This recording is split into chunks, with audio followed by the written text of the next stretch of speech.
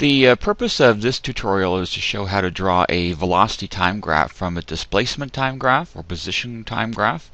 And so what we're given here is the displacement or position for an object. And so for example at 1 second it's gone, distance is measured in meters here and the time in seconds. 1 it's gone 5, 2 it's gone 20, 3 it's gone 45, etc. Now so this is the a displacement time graph. So in order to draw the velocity time graph, velocity is the rate that displacement changes. It's change in displacement over change in time. And so to calculate those rates, it's really a slope calculation. What we would do is take the graph and draw tangent lines at several different times in the graph, and it's convenient to choose, for example, 1 second, 2 seconds, 3 seconds, etc. So I'm drawing tangents for all these. Tangent is a line that remember, it just touches the curve in one place. Gets a little tricky when the graph gets really steep, but again, this line that I just drew just touches there. The green one's probably a good example, or the brown-orange one here. I suppose it just touches that one spot. So I drew all my tangents at 1, 2, 3, and 4 seconds. I could have drawn one at 5 as well. Now, as I said, this is really a slope calculation.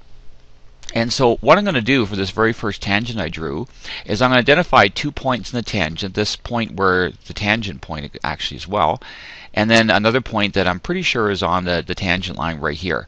And I'm going to draw a little, these are called rate triangles, so you can measure the run and the rise. Remember, slope is rise over run. And so this rise here is actually the change in displacement. Vertically, every block here is 5 meters. So this would be 5, this is 10, 5 and 5 is 10, so that's 10 there. And this is a distance horizontally of 1 second. And so that's how we'll actually calculate the slope.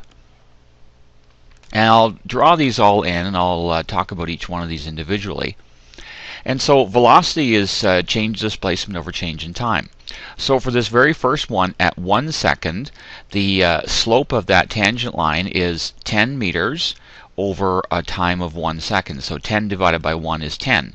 So the velocity rate there is 10 meters per second, because that's the slope of the tangent line. Now let's do this one here. I'm using this point and that point right there. So again, it's convenient to choose a time of 1 second, but you don't have to, and I actually did an example of that in the next one. Vertically, this distance right here would be 20 meters for a time of 1 second. So 20 divided by 1 is 20. So at 2 seconds, this whatever this object is up to 20 meters per second.